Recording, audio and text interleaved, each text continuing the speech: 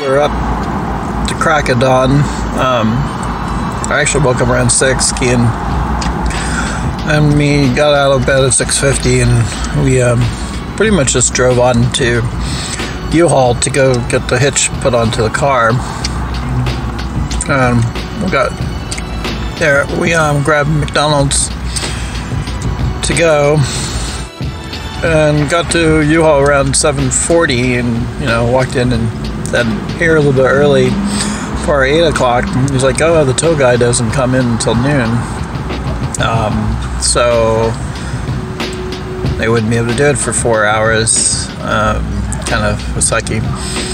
So we drove to Ent, pulled out red money, and then went to U.S. Bank, deposited, decided to grab an oil change. Discovered there was a nail in our back rear passenger tire. So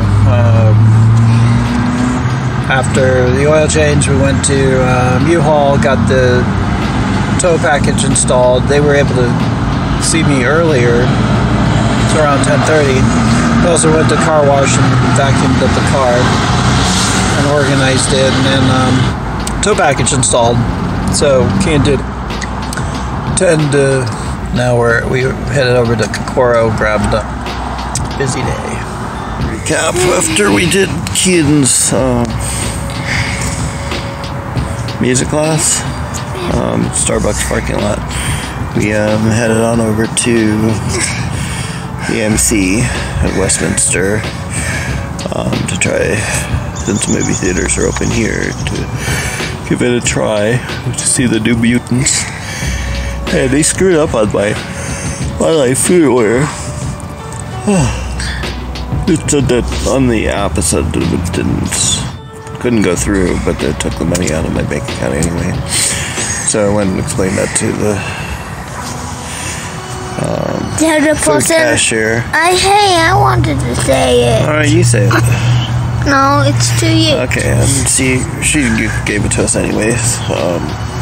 But there was you had to get the butter for the popcorn separately, and had to wipe down your seats in the theater. Kian did that for a bonus.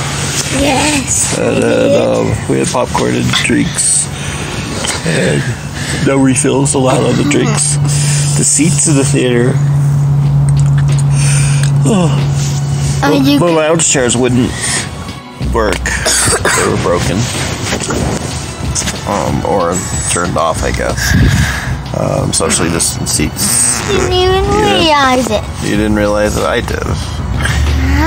To Brandon and Allison's, and went to sleep. Good night, Arvada. Yeah. Me and Kian we drove through the smoke and haze from the fires off of I-70, and then got down in Arvada just as we were talking to Allison, and saw Brandon out on the patio. He didn't see us pull up. Went and knocked and got in and set up our tent in the backyard, and got ready for bed. The kids just weren't able to play because Ash had to go to sleep early. At 7. Yep. And then me and Kian,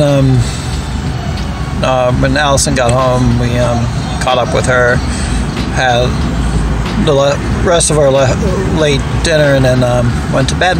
That was it. Good night, Arvada. Pretty much. I was just talking to Allison for about 10 more minutes.